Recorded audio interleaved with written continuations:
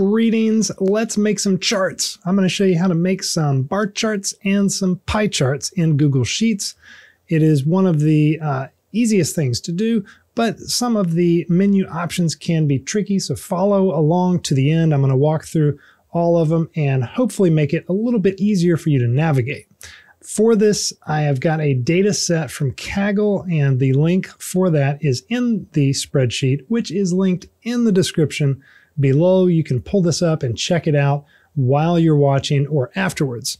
The first thing I'm going to do is actually create a filter view. This is going to make sorting our data in our charts a little bit easier when we get to that point. So I'm going to go to A2, which is where the first header is in my table. I'm going to hold down Control Shift and then press the down arrow. And then I'm going to press the right arrow, and that's just going to effectively highlight my entire chart data because it's 16,000 plus rows here. Now I'm going to come up here and I'm going to go Data, Create a Filter, and this will press Control Home and go back to the top. This will create filters up here on all of these headers so that we can use that here in a few minutes. Now, to create a chart, it is also pretty simple. Go to Insert Chart. You can highlight the range that you want to use for the data range, or you can just click that and then modify it here. I'm going to go A2 through K. That's going to bring in this entire range, K 16,602. Curiously, you cannot enter a named range here. So if I had named my whole chart range, which I will often do to make functions a lot easier to work with, you can't use that in the Google Sheets charts. I'm not sure why that is, but maybe they'll fix that one day. Okay, first thing we want to do is select our chart type. So we've got a bunch of types here. It has already got column selected. That's the one that we're going to use for the first example. We're going to say stacking none, and then we're going to go down here to the x-axis. And let's go genre first. So that's going to bring in all the genres down here on the bottom. We're going to go aggregate because we don't want every single occurrence of each of those as an entry on our chart. We want the total sum of those. And then for the series, we're going to go genre by, let's look at North American sales. Now this is going to give us the respective number of sales per genre, and we can see that in North America, no surprise, action games and sports games seem to dominate the field.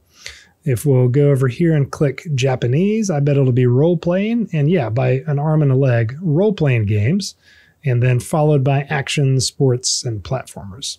So this is an easy way to visualize a ton of data here and get some insights from it. We're not going to look through those 16,000 rows of data manually. We want a chart to do that for us.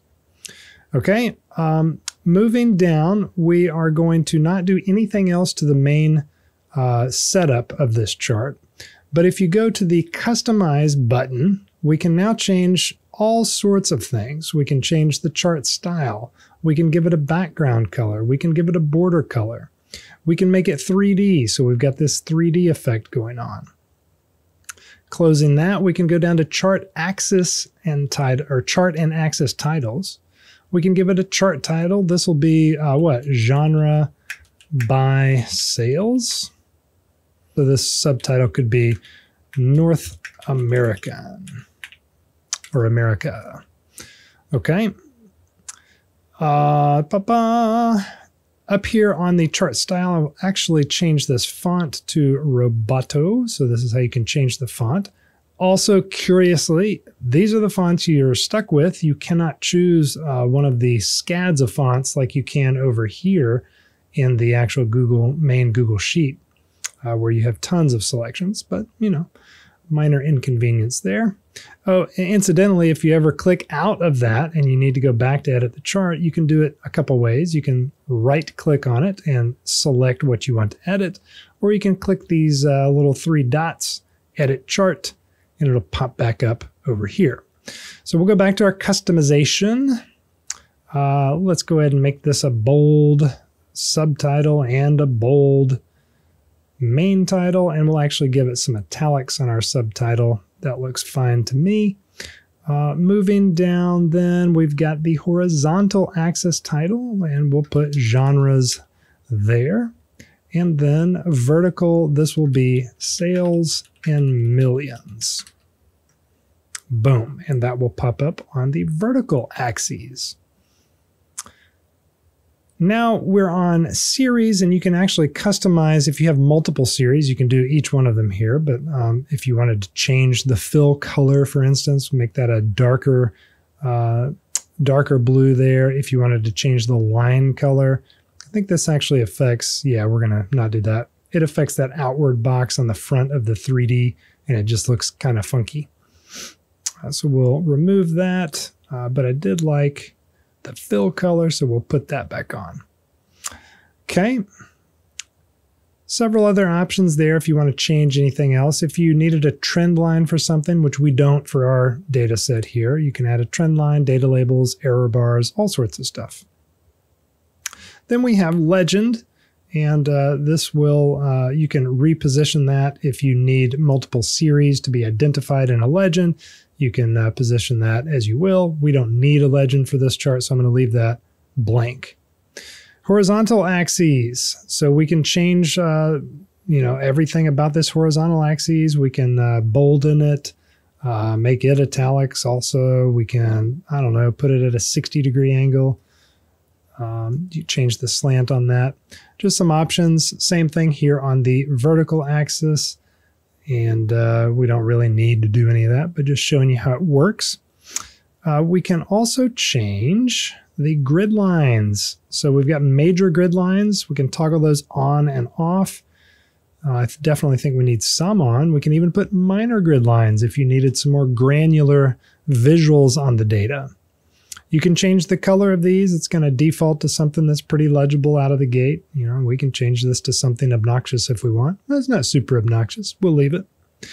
Then we can change major ticks and minor ticks. That's the little tick marks over here on the actual vertical axis itself. I'm going to leave those off. I don't really want them on there. So a number of options to customize this. And finally, once you're done customizing it, we can reposition the chart anywhere we want in our data, or I'll go you one further. We can click these little bars here, or yeah, I guess you do have to click it. I thought you could right click. Click those three little dots. Then you can say move to own sheet, and check that out. It's going to create a chart sheet where it's got this whole chart in its dedicated place here. So there's a whole chart sheet, and then we can come back to this sheet and do more stuff to our data, create more charts. And that's exactly what we're going to do. Let's go back through that again in a little bit less detail. Creating chart. We're going to use a 2 through K. This time we're going to create a pie chart. We'll do 3D pie chart because I like it. We are going to use as our label, what are we going to do this time? Global sales by platform. So let's go platform, global sales. And then we definitely want to aggregate this, and voila. Now we have, by platform, the global sales broken down to where we can see who's got the largest chunk of the pie. And over here, we'll see it's PlayStation 2, good old PS2. PS3 and the Wii are both neck and neck for second place. Oh, I'm sorry, Xbox 360 second place. But this breaks down all of those sales. We can edit stuff here if we want to change the background color of that actual chart itself to something like that, and then change the border to something like that just because. We can maximize that to make it really big. I don't really do that as much. I like to keep these reference points with the lines drawn to their respective sections. Pie chart, we can have a few different options here that were not available last time. We can make it a donut chart by making a hole in the middle of it. I'm just going to leave that alone. Slice label. So we can add this, and on the bigger sections where there's room to display a label on the actual slice, we can do that. Now for each pie slice, we now have a choice. We can change PlayStation 2s to bright red if we wanted to, or bright yellow. We can change the distance from the center, so we can pop the PlayStation 2 out by 25%, 50%, whatever. And we can actually do that with multiple. We can put those all 25% out and just kind of explode the pie chart a little bit like that. Okay, and then moving down to the last thing here, if we need a legend, we can change where it's positioned. So when we exploded this, it put it down at the bottom, and if we don't like that, we can put it at the top. We can put it at the left. I'm going to leave it on the left. And actually, we do have a problem here because, see, when we exploded this, we've got so many options here that it's saying 15 more down there. So I guess that's why when you click auto here, it goes to the bottom, because in this way, it does actually expand this whole legend. Kind of silly that I can't expand it when it's on the left or right, but hey, that is a limitation here. Now let's do the same thing we did and move this to its own sheet. Now we've got sales by platform over here, and I'll show you one final thing. You can publish these charts. So if you've got some data that you actually want to publish, we can publish the chart to the web. We can select whichever one we want to. I'm going to say the sales by platform, and check this out. It's going to publish as a link. I'm going to open an incognito window and show you that when you go to that link, it is going to pop that chart up. And this will refresh like every 5 minutes, I believe, is how Google Sheets does it. So you can have a live-ish chart that is publicly hosted here from your Google Sheet. The other way to do this, you could embed it as an image, or excuse me, you could publish it as an image. And we're going to open this back up and see what that looks like now. Now it's just an image rather than here where we have an actual interactable graph. I like the chart here with the interactions better, but you may have a use case where you need just an image. Now, if you ever want to stop publishing this, you can go back to your chart and you can just select stop publishing, and that will stop publishing the content that you have selected, and that is that. Now, I almost stopped recording the video without going through the whole reason why we did that filtered range at the top of the video here on the header row. The reason for that is, look at this new chart that I've created. We've got sales, global sales by the year, and the year is aggregated, but it's way out of order. These years are not in sequential order. That's because Google Sheets is pulling this in the order that they see the year the first times. So 2006 is the first one, followed by 1985, etc. And so it does aggregate them, but it orders them just by first appearance. Well, we don't want that in the case of a chart like this. So what we can do is sort A to Z, the original data set, and we will get this chart now in order by the year. Now, this is good. However, if we go over to our sales by platform pie chart, this is completely bonkers. It has screwed this chart up for reasons I actually am uncertain of. The sales by genre is left alone, and it is good, but for whatever reason, this pie chart is completely bonkers now. So a couple things that you can do here. You can go back and sort this to the original A to Z range or rank over here and go back to our pie chart, and we're all good. Or you can create a copy of this data. And look, we can just, actually we don't need to copy it like that. We can quite simply duplicate this game data sheet.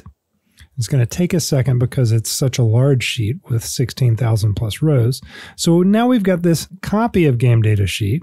I'm going to come back to the first game data sheet. I'm going to delete this chart, and that way my copy now can be sorted by year, and that gives me the nice orderly chart here, and it doesn't affect these charts here.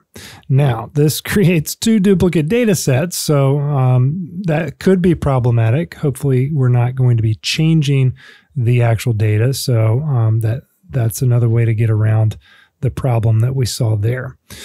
Anyway, that's a couple little quirky things, but that's the reason ultimately that we did those filtering things in the beginning. So hope that clears that up. Now back to the end of the original video. So that's how you make some simple charts in Google Sheets.